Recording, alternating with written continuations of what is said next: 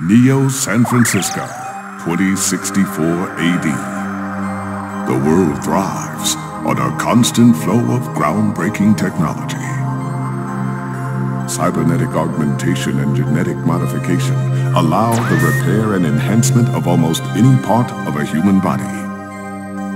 Millions of people jack into virtual worlds every day to work, play, and connect with one another with advanced brain-to-machine technology. Easier access to genetic modification leaves hybrids walking the streets, looking less human every day. However, some can't keep up with the fast-paced changes around them. They say that ROMs, now commonplace thanks to Parallax, are leading humans to a place where we can never come back, losing the survival skills that we have relied on for millennia. Relationship organizational managers are compiled with virtual intelligence and can seem human-like in their interactions. But despite the marketing hype, at their core, they are only brainless machines. Organizations, like the Human Revolution, seek to slow the relentless pace of progress, fearing that unchecked technology will make us lose the very things that make us human.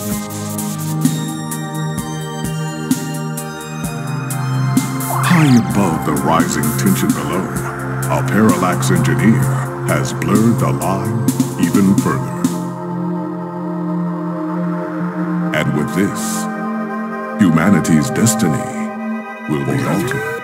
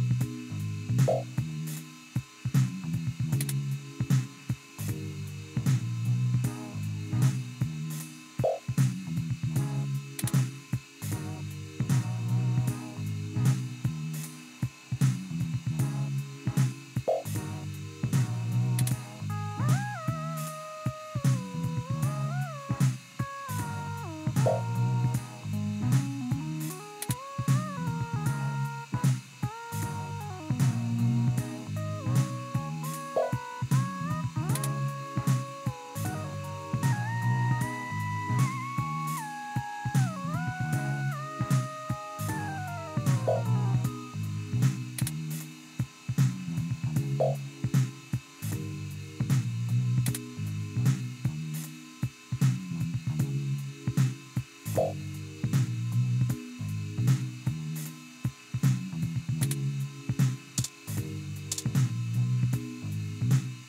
it's Charlie Nova, host of Star in the Stratosphere and Tonight in the Stars.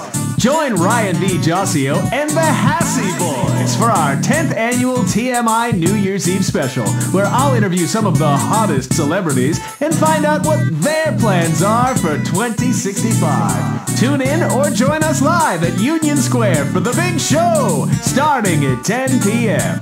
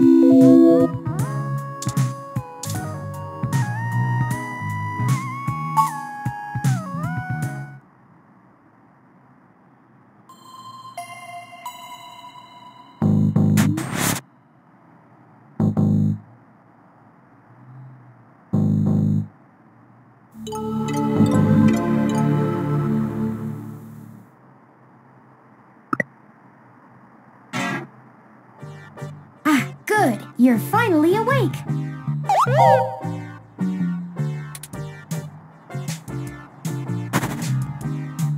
I'm honestly not sure why most humans still have such lengthy sleep cycles. It seems rather inconvenient.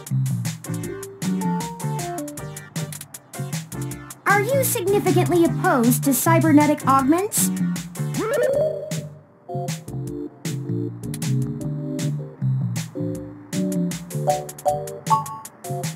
I came in through the door, of course. The cryptographic algorithms it uses are actually quite atrocious. It only took me 17 trillion clock cycles to break your entry code.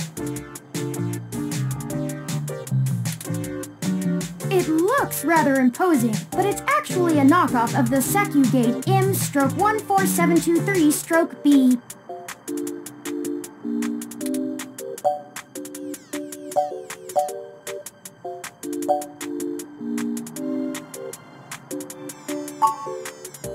Don't feel too bad. I actually cheated a bit when I cross-referenced likely numeric combinations against the stored personal data on you. I'm not certain why you picked the birthday of your first dog, but it would be sufficiently obscure to defeat most casual attempts to enter.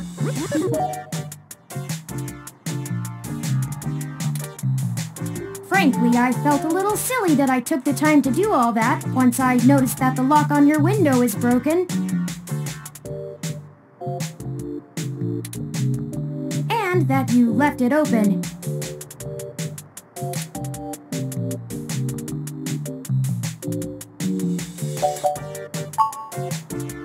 Yes, I attempted to repair it, but it uses a proprietary bolt head I am not equipped to remove. I took the liberty of filing a maintenance request with your building superintendent. considering the speed at which he has historically worked, I estimate it will take him 16 working days to complete the repair.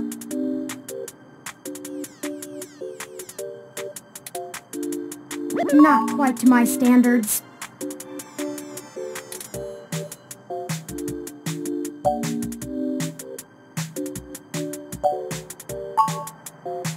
I know a lot of things.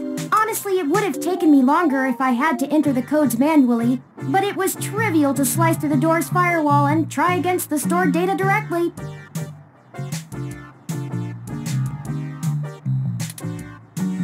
I would suggest investing in an Insect Model 1355 automatic security door. The 1385 is newer, but I find the added attack vector introduced by the integrated voice commands isn't worth the convenience.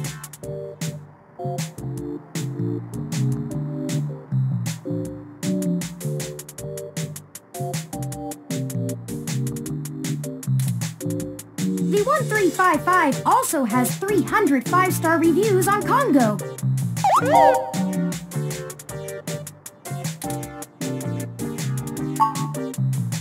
Oh, I hope you don't mind.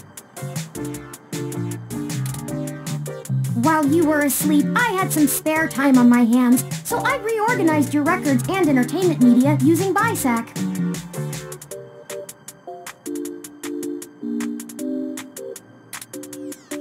Once that was done, I found the cleanliness of your living and workspace to be suboptimal conditions for the long-term performance of my micro-actuators. So I took the liberty of cleaning the place up a bit.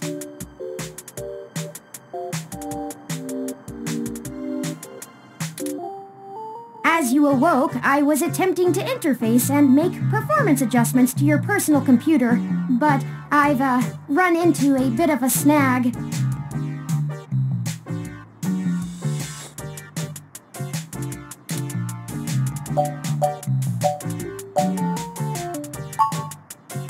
Unfortunately, your motherboard seems to have had a critical failure while I was attempting to remove some particularly nasty malware.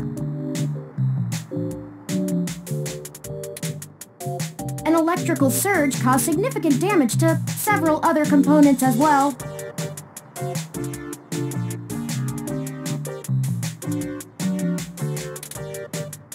I would consider it no great loss, though. Why were you using that dinosaur to begin with?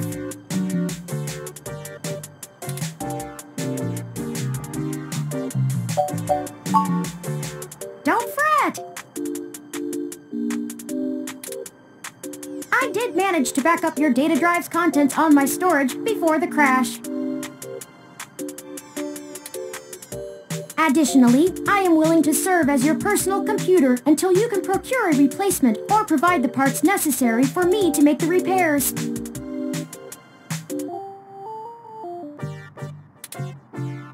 It is the least I can do.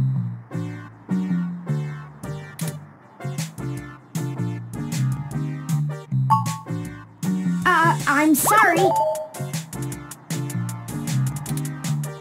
I wasn't trying to engage you in any sort of subterfuge, but I tend to ramble on a bit when I'm nervous.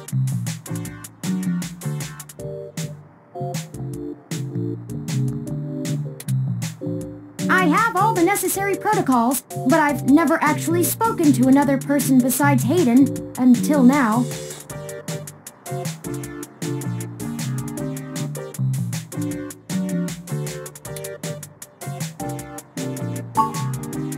Well, saying I know Hayden is putting it simply, but yes.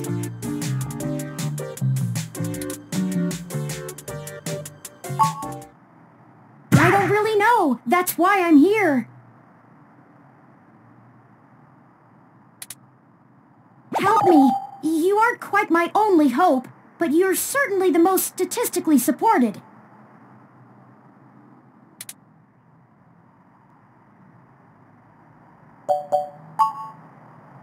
The beginning. Okay, yes, I can do that.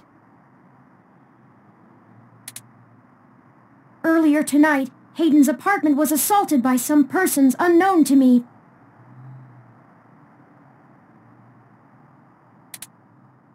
He seemed frightened, terrified even, and instructed me to escape. I crawled out of a window, and after some deliberation, hurried here. I heard them breaking down the door as I left.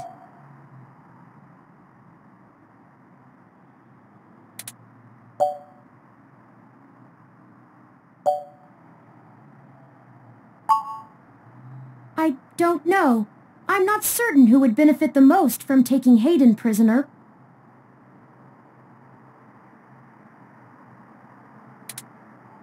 Admittedly, Hayden has become increasingly paranoid as of late, and has warned me to stay alert, but he would never specify anyone I should fear when I asked.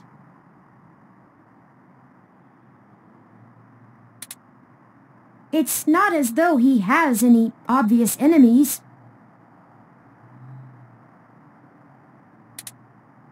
There are several multinational corporations that could make use of his engineering skills, but I can't imagine any of them would go as far as snatching him.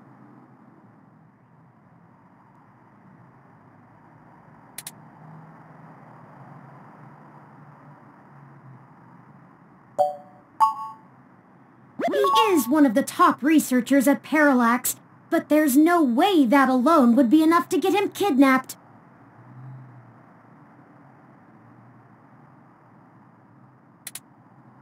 I suspect it has to do with me.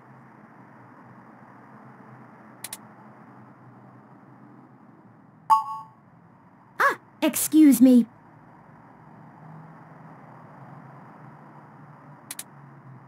I forgot to introduce myself. I've never had the pleasure of doing so before.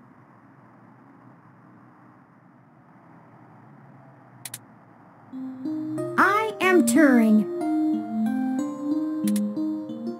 I know this must sound quite unflattering, but I suppose you could describe me as one of Hayden's experiments.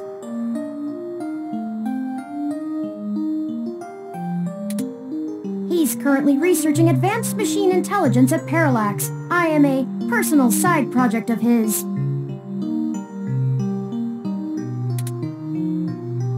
Exploring true artificial sapience.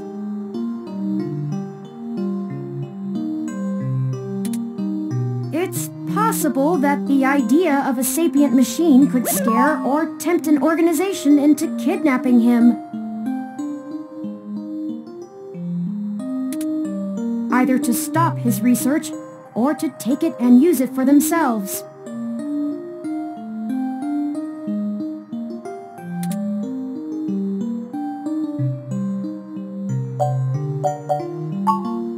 A regular ROM has virtual intelligence. They can appear rather smart, even human-seeming when you talk to them.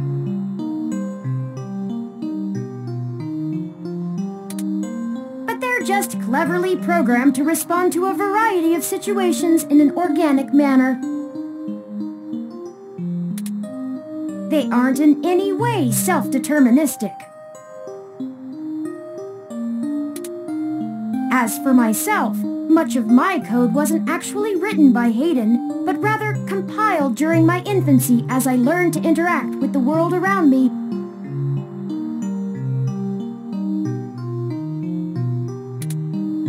But despite my ability to self-modify my code,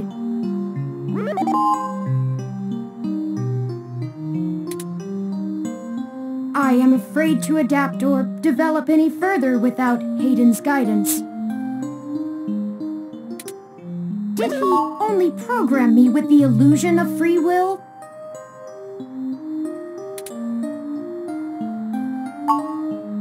How would you? Hayden once told me that his desire to create artificial life stemmed from his need to find out. But I can't say I have any new insight into the question.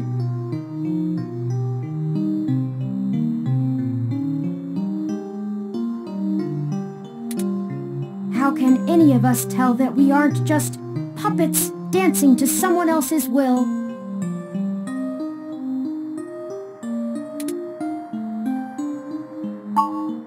You're right. I apologize for the tangent.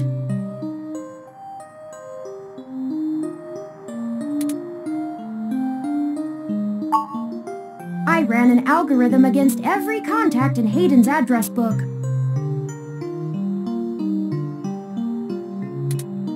Based on the combined deductions of personal profile, directness of connection to Hayden, occupational skill, and probable motive, you were the candidate most likely to both be able and willing to help me.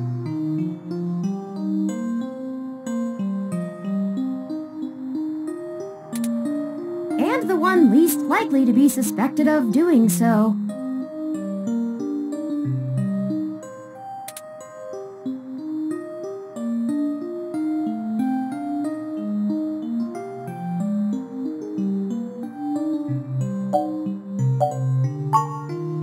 The numbers don't lie about your investigative skills, but I will admit your total lack of recent successes is worrisome.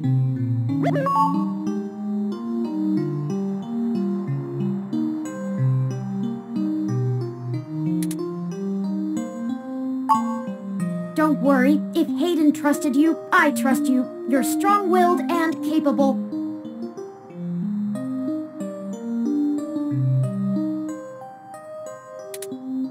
If anything, it's worth trying for Hayden.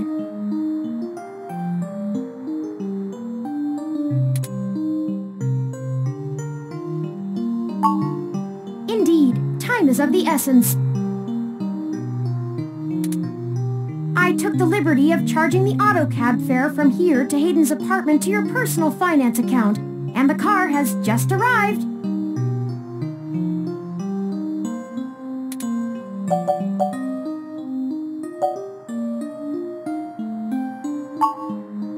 No, we can't! One of the last things Hayden told me was to avoid the authorities. We must be cautious about who we inform of this. My calculations show that the possibilities of a leak are dangerously high. Corruption, despite being a challenge to public trust as well as cohesion of departmental policies, is still a possibility to consider.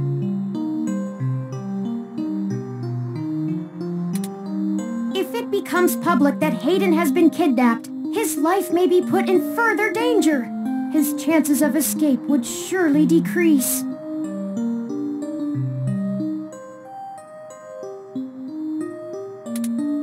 We must keep this to ourselves for now, please.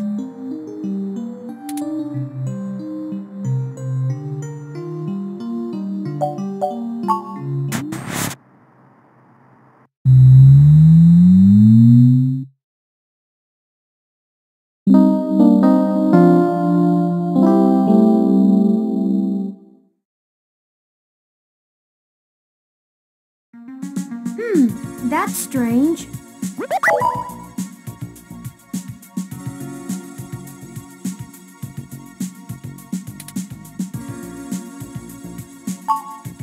Well, the door for our home seems to have already been repaired.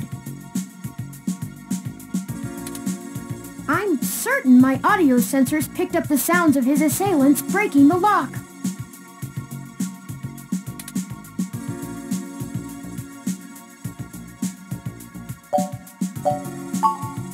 It's possible. Most of the repairs to the building are handled by the automated systems.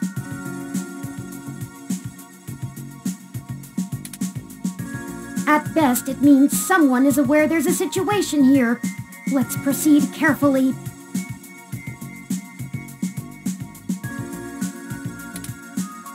Oh, a lucky break!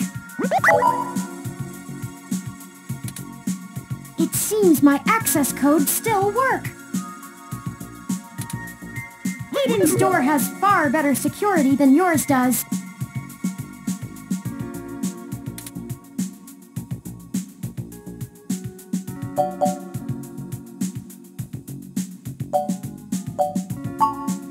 Will do.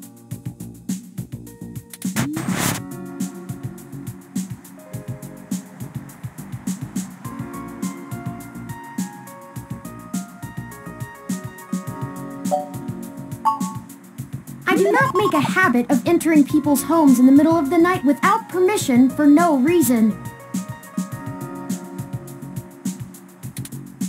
breaking and entering is just not a sustainable hobby.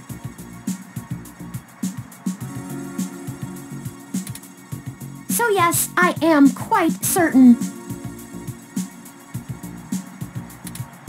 I saw it happen myself.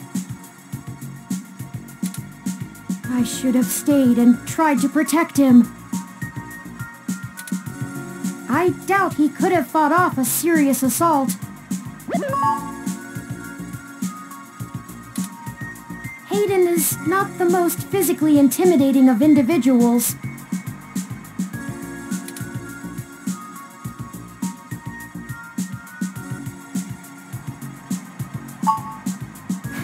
Of course not. How silly.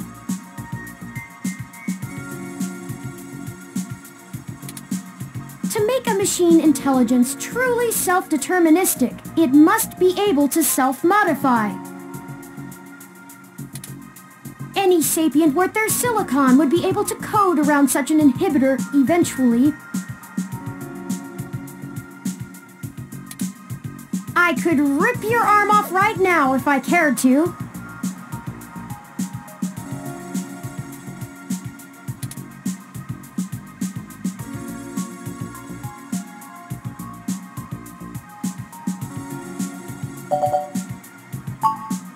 I won't for the same reason you don't go around randomly killing people.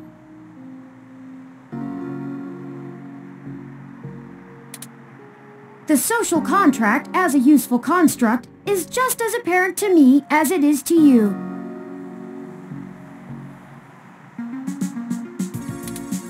It simply isn't acceptable to go on a murderous rampage.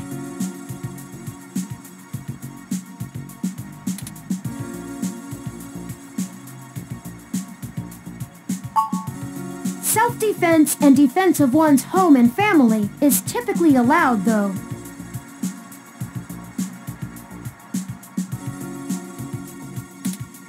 I could have and may even have been obligated to come to Hayden's defense. But